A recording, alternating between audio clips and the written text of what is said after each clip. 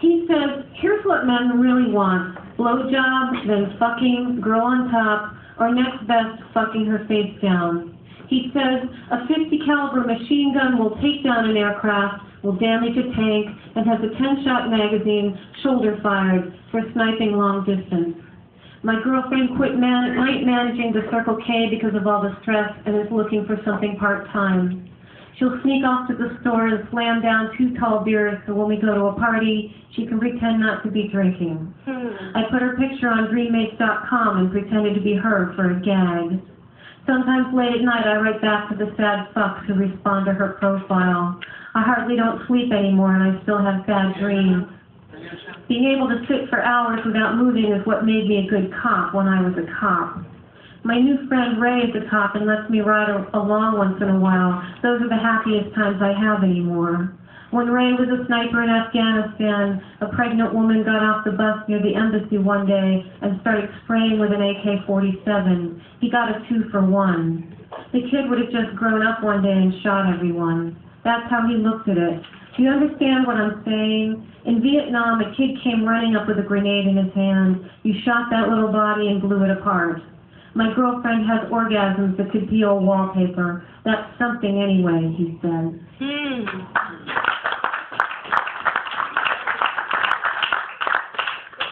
Thanks, and I'm going to end with this poem and then do a little harmonica just because I can, just because they'll let me.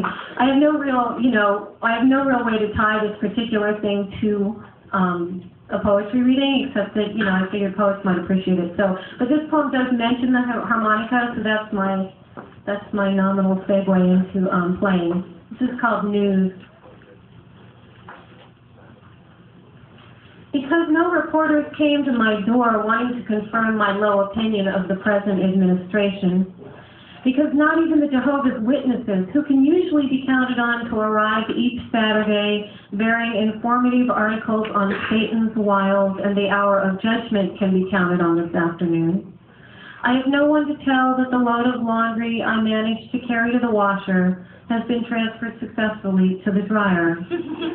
I was even able to make myself coffee and toss the cat's toy onto her carpeted platform before I returned to my bed.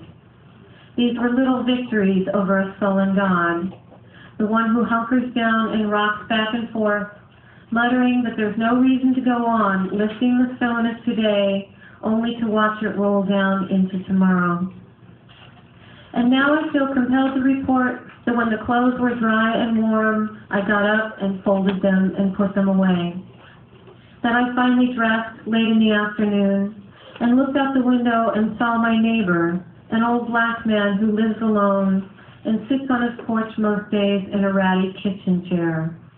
So I got my harmonica and played a bit of Sonny Terry I'd been working on. And I don't know if he listened, if it lit a match to the damp cigarette of his joy. I can't say, but maybe it did, in some small and unrecorded way.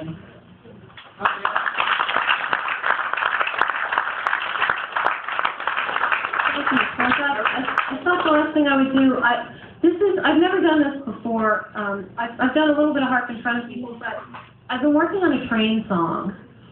So I wanted to try to play for you a little train song. And this is kind of a combination of a couple different train songs that I learned. So.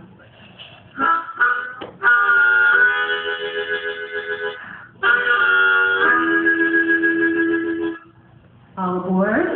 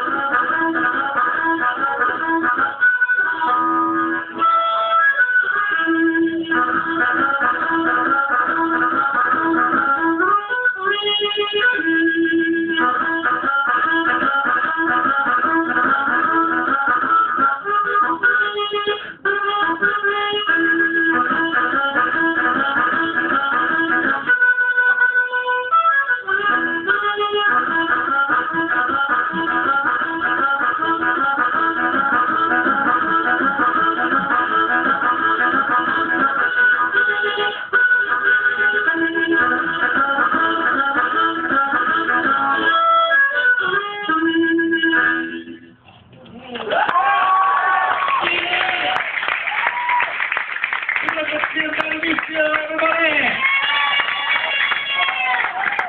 Awesome. I would like her to take on Reeves. Some sort of slam. That would be awesome. The Poets with Harmonica slam. Maybe we'll make that a theme slam in the summer. All right. Oh, yeah, T.R. Avery. Oh, my God, you're right. We could have some sort of harmonica slam-off.